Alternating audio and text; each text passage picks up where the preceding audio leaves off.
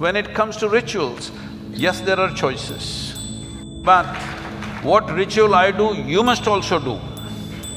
There's no such thing. But don't throw the baby with the bathwater. We must be able to see what is corruption in this.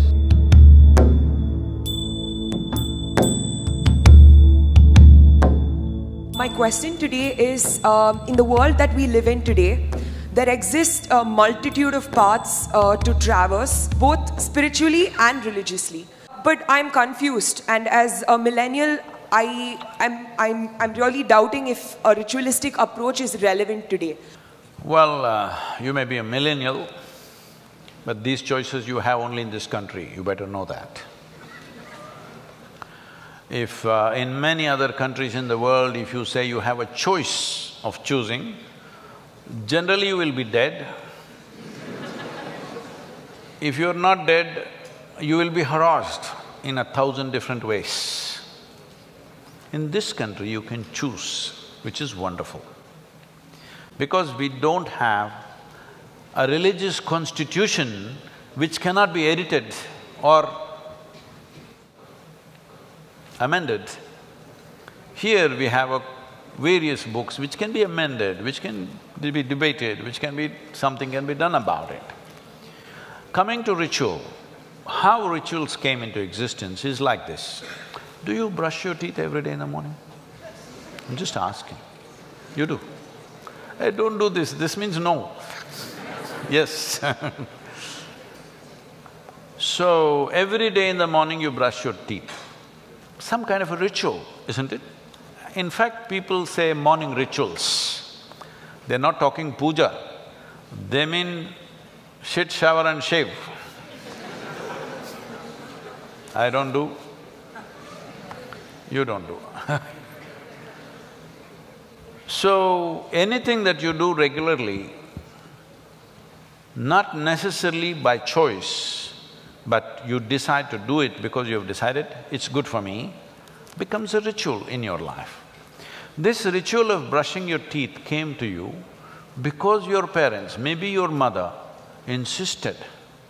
When you were like this, she insisted, you must brush your teeth. You say, no, I want to eat. You say, no, no brushing, no breakfast. Are you thankful to your mother, she insisted on your ritual? Yes or no? Are you? Not that time you were irritated, I want to eat, what's the problem, why should I brush every day? But now you're glad that she brought this ritual into your life. It works, isn't it? At least for everybody else around you, it works. So, similarly, rituals came for variety of reasons. If you are able to… you said there are multitude of spiritual paths. No, there's only one. If you say spiritual, you have to turn inward. There are no many inwards, there's only one. Hello? There's only one inward. Well, you may go like this, you may go like this, you may go like this, but there's only one inward. So when it comes to a spiritual path, there's only one. You have to turn inward. When it comes to religion, maybe there are choices. When it comes to rituals, yes, there are choices. So when people were not competent, everybody was not competent to simply sit like this and become meditative, then they taught them simple processes. I must tell you this. Many years ago, some institute, these days I don't subject myself to such indignities because I can afford that. Many years ago, some institute who thinks they are scientific,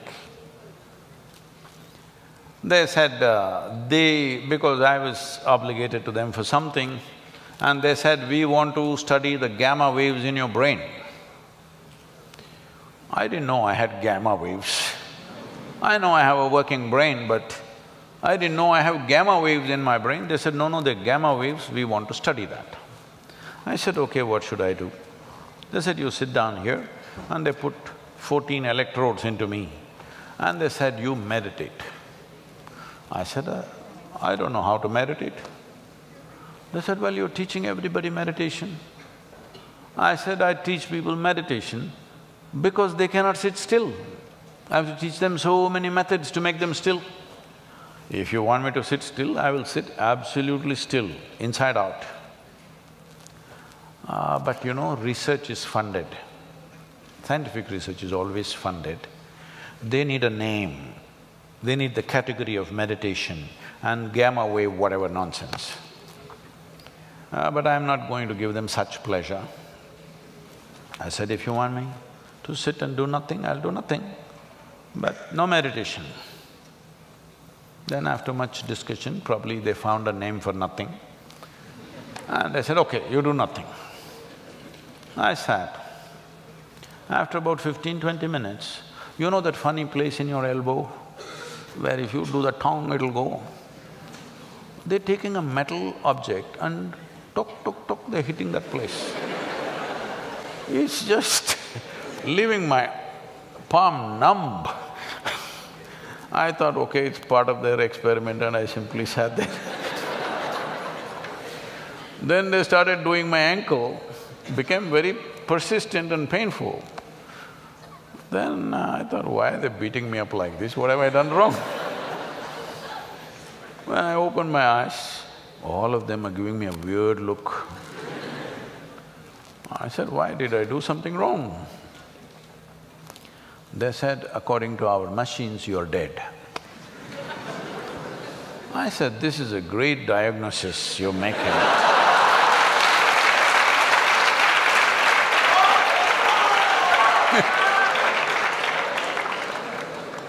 And then they, among themselves, they spoke and say, obviously this guy speaking is not dead.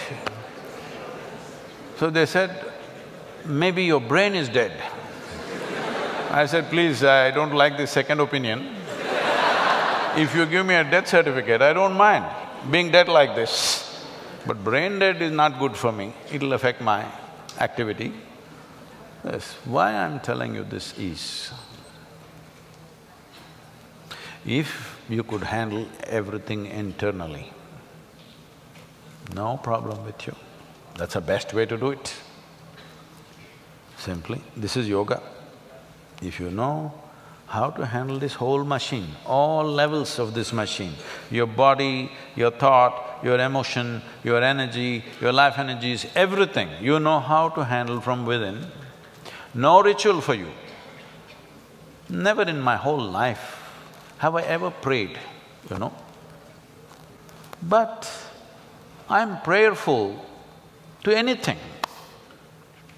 If I see a mountain, if I see a rock, if I see a tree, if I see a cow, if I see a man, woman, child, I'm prayerful. But I'm not praying, I've never prayed to any god for anything, ever.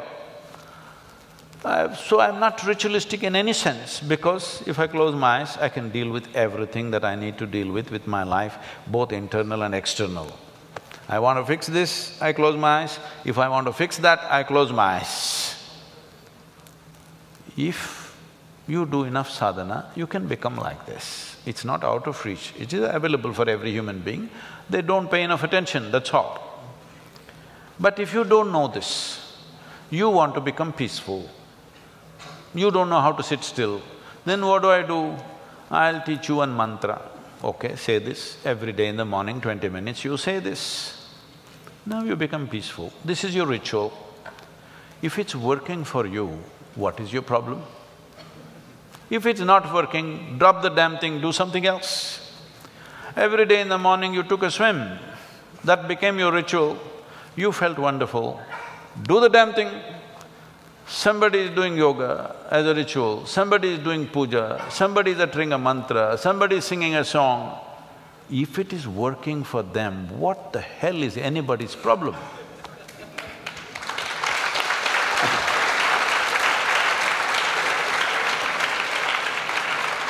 But what ritual I do, you must also do. There's no such thing. Something is working for me, I'm doing it. It's not necessary you must do it. But if you ask me, suppose I'm somebody who's doing every day in the morning Om Namah Shivaya, Om Namah Shivaya, it's working for me. If you come and ask me, I'm feeling freaked, what should I do? Hey, try this Om Namah Shivaya, it's working for me. If you like it, you also do it or you do something else. You do dom, doom, dutch, puss. But the thing is, it must work for you. That's the important thing. So rituals were fantastic devices created with certain wisdom. Over a period of time, they might have become corrupt in practice. Over a period of time, they might have become tools for exploitation for certain people. But don't throw the baby with the bathwater. We must be able to see what is corruption in this, eliminate the corruption and use the technique. Don't throw away everything that the civilization has learnt in thousands of years of living and think you will reinvent the wheel tomorrow. Everybody will be queuing up at a psychiatrist, just know that. The number of people who are queuing up with mental illnesses today is simply because there is no what we used to call as achara vichara. There is no debate about what is this life, why am I like this, what is the nature of my existence, no achara, no vichara, and no achara, there is no anything. See, if your mothers or fathers did not insist that you must have the ritual of brushing your teeth, what an unpleasant place this hall would be right now. Because out of your freedom, some of you would, or a whole lot of you would come here, decide, I will not brush, what is the problem? No, maybe no problem for you, everybody else suffers. If you open your mouth, if you stink, not necessarily because of not brushing, just because of your culture, the way you behave, the way you speak, the way you sit, the way you stand, if people around you suffer because of your behavior, which is happening everywhere, isn't it so? Especially for girls, isn't it so? If you get into a damn bus in the town, because all these things were taught as ritual, this is how you must approach.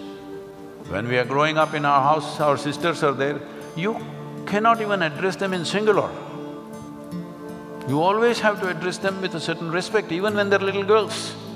We want to fight with them, we want to beat them, but no, you have to address the girls in a certain way. When you grow up with this kind of ritual, now you learn how to treat every woman on the street.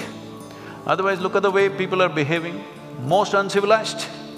Uncivilized means what? The necessary rituals of culture are not there in those people, isn't it? So these can be various kind of rituals, social rituals, spiritual rituals, religious rituals, it doesn't matter. Is it working for you or not working for you? That should be the only question.